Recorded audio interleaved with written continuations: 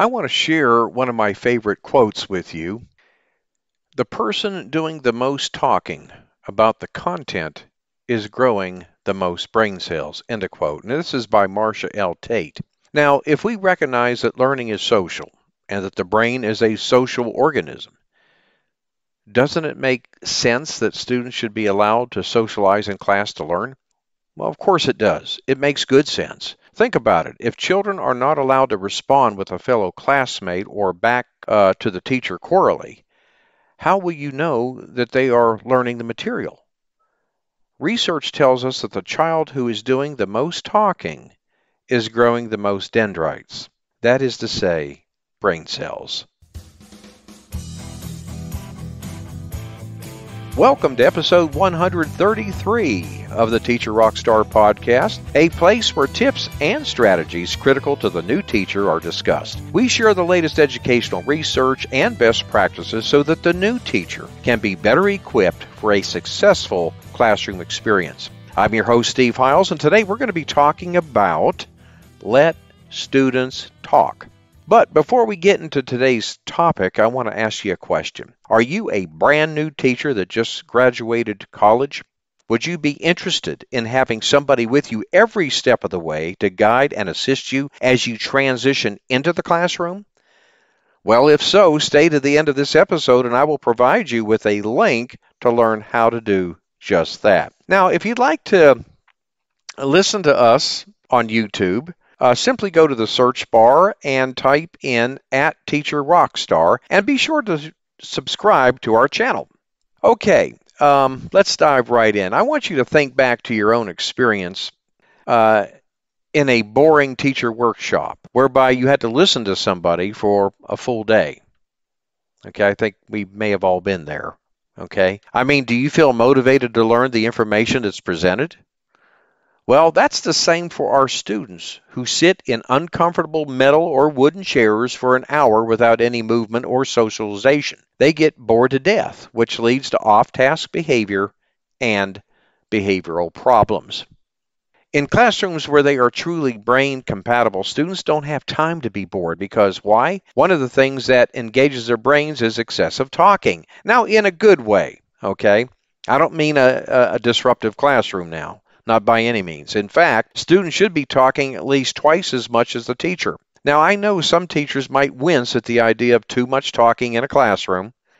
Okay, I know for me personally, when I first started teaching, I surely didn't like a noisy classroom. Okay, but I've learned to accept as I taught longer that there is a such thing as good noise. Okay, now, but if the talking is constructive, that is a good thing. And I've always said there is good noise and bad noise. Students sharing what they have learned is good noise. Now, I want to point out an interesting fact. Did you know that the brain learns 90% of what it teaches to another person? Now, what a powerful statistic that is. So when you are sure that students know what they are talking about, have them talk to a partner to share what they have learned. Use the brains of other students to help you, the teacher, teach the content. This strategy will pay off in big dividends in the long run. Having students talk about new information with their peers is one of the most powerful ways for them to process new information.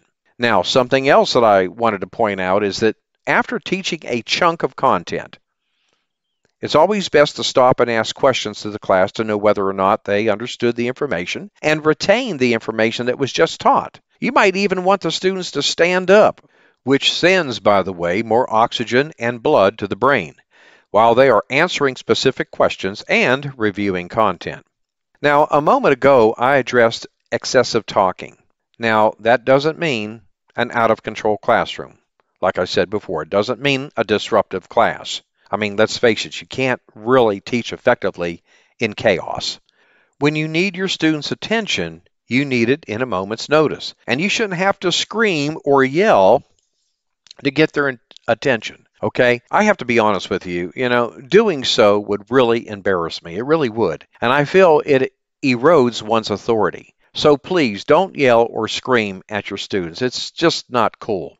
Have a prearranged signal in a place which you obviously hopefully have taught on the first day of school. It could be a raised hand. It could be a bell. It could be a piece of music, lowering your own voice, etc., to get their attention. Another good idea would be to change up your attention-getting signals through the year as to not get your students' brains tired of the same old, okay? A key point here is to practice the quiet signal over and over again until it becomes second nature to your students. Let's discuss some ways in which your students can discuss content with their peers. Well, one way would be to select close partners. In other words, have students simply turn and talk to their neighbor to reteach information just taught, brainstorm ideas, or review content prior to a test.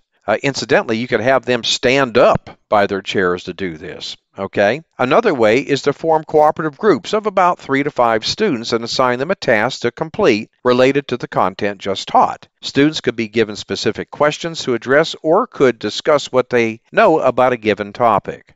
The teacher could engage the entire class in brainstorming or discussing ideas related to a selected topic. And you'll want to be sure to address higher levels of Bloom's taxonomy: comprehension, application, analysis, synthesis, and of course evaluation. Now, this one was one of my favorite things to do with my students, which was to have my students write up their own questions and present them to their peers regarding subject content or a particular reading selection. Okay? It seems that students are much more motivated when answering their own questions as opposed to those provided by the teacher or the textbook. Okay? Now, in conclusion, I want to say that when kids are afforded the opportunity to talk in the classroom, it definitely paves the way for less boredom and increases the likelihood that new material will be processed and embedded in long-term memory. Rather than the teacher striving for complete silence, teachers should build in collaborative talk time for their students. Final note here: allowing students to talk in class should not be mistaken for a disruptive or an out-of-control classroom. I want to be very clear about that.